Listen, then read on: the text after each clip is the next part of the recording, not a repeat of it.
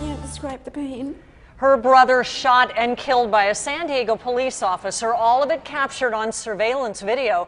Nearly 1 year later, she's talking about her loss and claiming that her brother was unfairly targeted by police. Now the ACLU is asking the Justice Department to investigate the San Diego police again. Team 10 investigator Allison Ash joins us on this story. So Allison, you get the first interview. Why did it take the family so long to react to this? Well, they said it was simply just too painful. Benny Rochon told me she came forward because something's got to be done about police officers who use excessive force on people with mental health issues. Her brother was one of those people.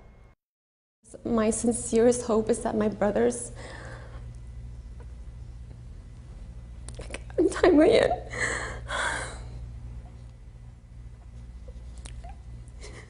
Unfortunate death is like the last one.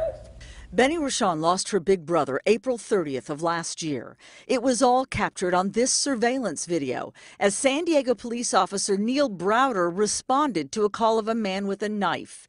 It was actually a pen in Fredun Nihad's hand. It's such a violent way to go, and to see it on camera. Rochon said her family saw the video months before it was seen publicly. 10 News went to court to get it released. The family wanted it to be seen. We lost a family member, and looking at that video, it's so clear to me that he never had a chance against the gun. Officer Browder said he fired in self-defense, and the district attorney declared the shooting justified. Bonnie Dumana said Nihad was a mentally ill man with a history of violence. There absolutely isn't a consequence, and that this officer did nothing wrong. It's like pouring the most vile acid, on a really deep gash of a wound.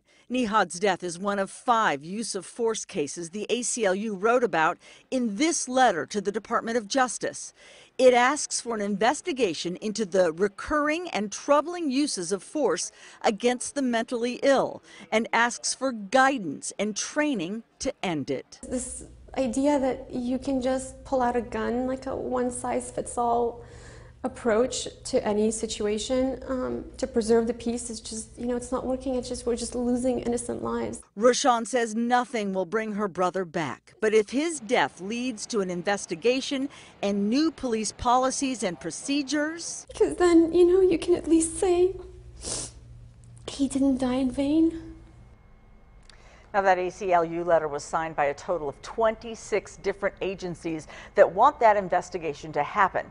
Now, within the last 15 minutes, we got a response from San Diego Police Chief Shelley Zimmerman.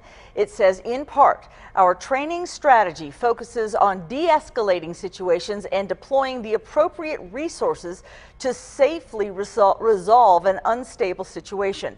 San Diego police officers responded to over 18,000 mental health calls for service last year alone. That, she says, is a 100% increase in the last 7 years. Public safety is a shared responsibility. And we always know after the fact about their mental capability. Tough to know sometimes. Yeah, an officer has no way of knowing really when he arrives on scene. Certainly, absolutely. Allison, thank you. All right.